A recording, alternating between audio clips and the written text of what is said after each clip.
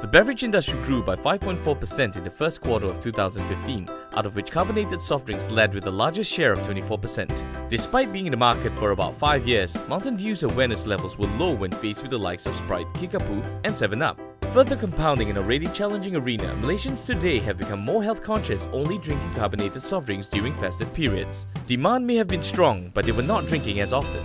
The effect of competition and lower consumption frequency resulted in a 6% decline in growth by end of February 2015. Mountain Dew was in need of rejuvenation to increase awareness and brand conversion, but this time, we needed a totally different approach. Different came in the way we innovate the space where our brand communicated. Opportunity presented itself in the form of the new neon bottle in an eye-catching fluorescent shade of green. This gave us the platform to carry out a campaign that incorporated the neon or glow-in-the-dark concept. The big idea was to illuminate life by shedding light on the mundane and the ordinary. We chose to leverage on the widespread awareness and engagement opportunity of radio and combine it with the instant talkability of a massive out-of-home execution. The idea was to get people to select an iconic building that they wanted neonized by Mountain Dew.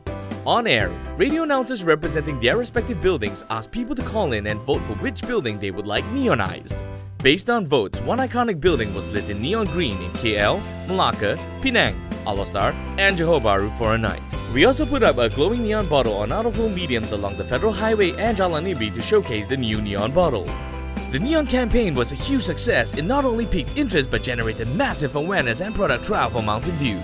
Online engagement doubled during non-promo periods and there was weekly increment for Facebook likes, 10 times the usual. There was also a huge amount of Instagram posting dedicated to #MyDewNeon. Most importantly, sales for Mountain Dew soared, recording its highest figure since launch. The one ringgit promotion at 7-Eleven alone contributed to a 4,750% increase in sales compared to average daily sales.